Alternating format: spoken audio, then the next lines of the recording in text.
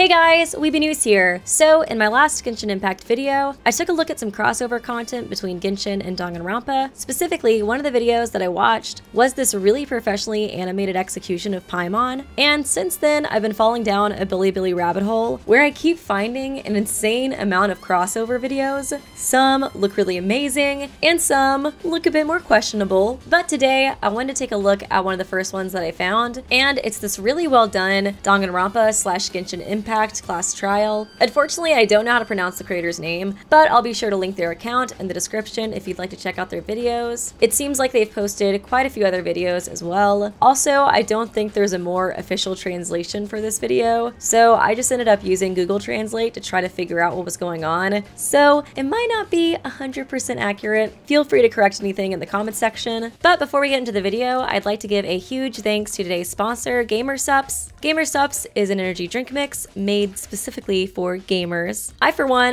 have a crippling addiction to caffeine, so I absolutely love this stuff. During streams, I tend to get tired after talking for so long, so now I always have this next to me and it's helped so much with my energy. And the flavors are really good too. My personal favorite is Emotional Damage, because it's relatable. It also does taste really good too. To me, it tastes like fruit punch, except this gives you energy and you don't have to suffer from a sugar crash afterwards. Also, if you click on the link in the description, you'll be able to get access to free samples of the product. You don't have to enter your credit card information or PayPal or anything. You just sign up and get free samples sent to you. Also, if you've already gotten free samples before and you just want to do a regular order, free shipping will be automatically applied, so you can still join the promotion if you'd like to. But yeah, once again, thanks to Gamersupps for sponsoring this video, and I hope you guys will try out the product. But yeah, without further ado, let's go ahead and get right back into the video. The video features several different characters from Genshin. Firstly, there's the Traveler, who is the protagonist, and Guoba, who plays Monokuma, as per usual. The other characters are Arataki Ito, who is labeled the ultimate problem child. Yeah, I'd say that's a pretty good talent for him. Personally, I'd label him as the ultimate himbo myself,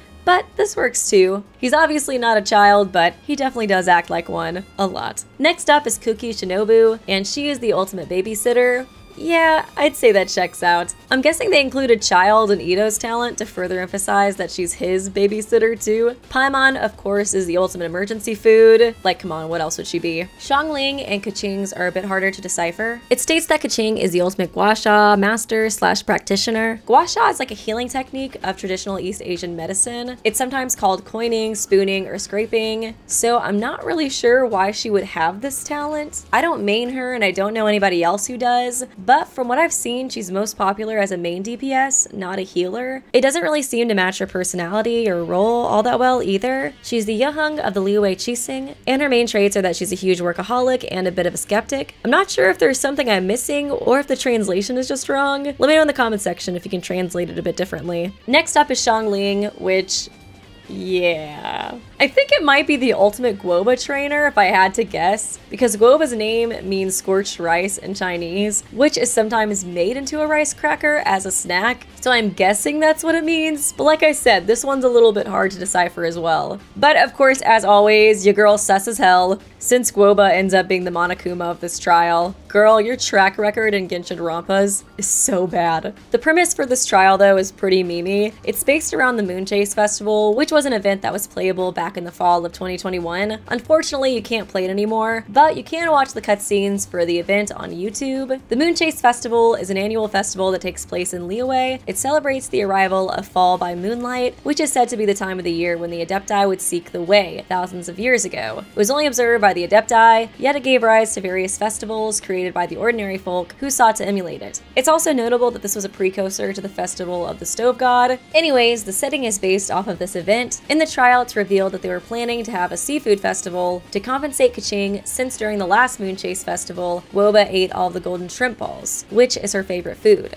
But in a tragic twist of fate, the golden shrimp balls have disappeared yet again. So that's why they decide to hold this trial, to determine who's the culprit who ate the shrimp balls. So yes, this whole trial is set up to figure out who ate shrimp balls, not to figure out a murder. Which, honestly, I'm not gonna lie, I was a little sad about it. Like, no death in my Danganronpa? Disgusting. On the bright side, it is pretty hilarious watching this through with that context. Like, they are treating this culprit like they're the absolute scum of the earth. The translation even refers to of them as a murderer, which might be a translation error, but I really hope it's not, and they're really just that upset that somebody ate the shrimp balls. Like eating food before you're supposed to, death penalty. Now that I think about it, maybe them being drawn in the Danganronpa style is what allows like the bloodlust of those games to seep into their veins. Their blood just slowly starts converting from red to pink. Anyways, getting back to the story, the Traveler accuses Guoba of eating the shrimp balls for obvious reasons, but he denies it, saying there's no way it could have been him. After that, it goes to the first non-stop debate. Ito loses his cool immediately, asking who's the murderer, and yes, by that he does mean the shrimp ball thief, and he continues that a man should stand up and admit his mistakes. This makes everybody question his innocence, since he appears to be implying that he knows that a male did it. Ito also states that he's never been in the kitchen, and the Traveler breaks the statement since the crime scene contradicts this. They found a lollipop at the crime scene and Ito is the only one who eats them. He then finally admits that he did go into the kitchen, but continues to cry out that he's not the culprit. They eventually realize that Ito couldn't have done the crime since there were beans spilled all over the crime scene and Ito is allergic to beans. He then reveals that after he entered the crime scene through the window, he felt an electric shock, and then after that the shrimp balls disappeared. The Traveler then has a revelation and realizes who the culprit is, and then it goes straight to the closing argument. The crime went like this. The culprit ate the golden shrimp balls and escaped the crime scene by exiting through the window. Ito went inside through the open window, and when he entered, the remaining electro element that was left there ended up shocking him. And this is what caused him to drop his lollipop. The culprit who ate the golden shrimp balls came back from the outside and entered the restaurant with everyone. The Traveler deduces that the only person capable of pulling this off is Kaching, since she's the only suspect who's proficient in electro. Kaching begins to lose it, stating that it can't be her, since she looks forward to eating the shrimp balls the most. But then the Traveler confirms that that's the reason she's a prime suspect. Kaching begins to lose it and calls him stupid repeatedly, bringing out her inner Leon Kawada. They then dive into a bullet time battle. She mostly just retorts back with pretty basic lines, like don't make jokes, it wasn't me, I didn't do it, stuff like that. And then the Traveler is finally able to deliver the final blow, and unfortunately I couldn't really make sense of the conclusion for this one. It translated her final line to, besides stealing the golden shrimp ball, what does it have to do with the thunder element? And then the truth bullet was translated differently 2 times. Once it was translated as her personality, Kaching, then another time it was translated as character design, Kaching. I'm assuming it probably has to do with the fact that there was leftover electro there, but yeah, like I said, I couldn't exactly make this part out. After this, Kaching finally admits to her crime, stating that she just wanted to eat more shrimp balls. And what happens after this? Well, she just fucking explodes on the spot. Mana Guoba wastes no time. I told you guys that I think the bloodlust of Danganronpa just seeped into these characters' veins. After this, you get her underwear in true Danganronpa fashion. I really do wish we could have seen everybody's reactions after she exploded though. Like, I'd hope the reaction would be like, yo, Guoba, that's a little overkill, right? But I don't know, man, maybe they're all pumped up.